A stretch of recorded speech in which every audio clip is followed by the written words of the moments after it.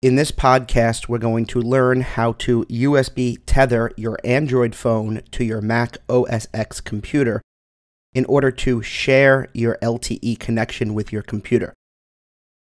We're going to do this with an open source utility called HoRNDIS, although it's spelt a little differently, by Joshua Wise.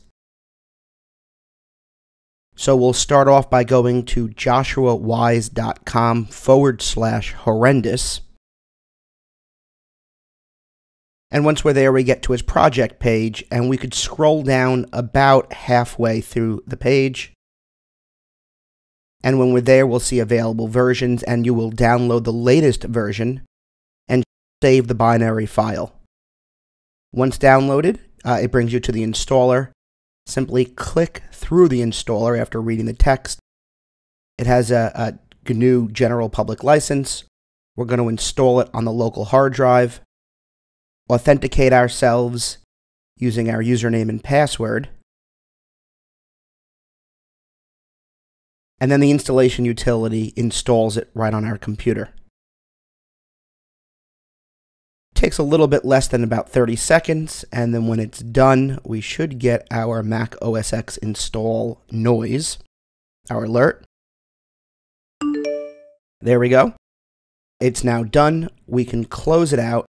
And at this point, what I'm going to do is I'm going to go get my Samsung Galaxy S4.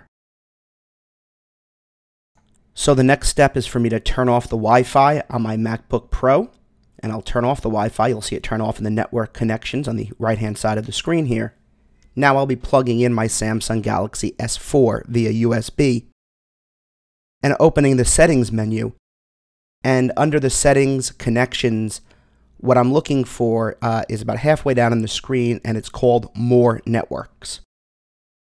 You can see it over here. I'm going to click on More Networks. Once I click on More Networks, it will bring me to the wireless and networks setup, and I'm looking for Tethering, which is the third one down. And I will click on Tethering, which will bring me to the Tethering menu, and I want to check mobile broadband connection, and once it's set up, it will say tethered. You will see the Samsung Android appear in your network connections, and several seconds later, after it obtains an IP address, if it's working correctly, it will turn green, go to the top, and you will be able to see the IP address and all the other information on the right-hand side. This is how we know we're successful, but we want to still try it out. So on the web browser, I'm just going to go to my own website, wandt.us, my portal, and it loads very quickly. Let's go to speedtest.net and do a speed test. Again, this is all over the Samsung Galaxy S4. I'm not using Wi-Fi or any other connection. I am tethered via USB cable. It is a fast and secure connection. But let's test out Verizon's network here, and we'll see how Verizon Wireless in New York City is performing. Getting in the upper fives, almost 6 megabits per second, which is pretty good.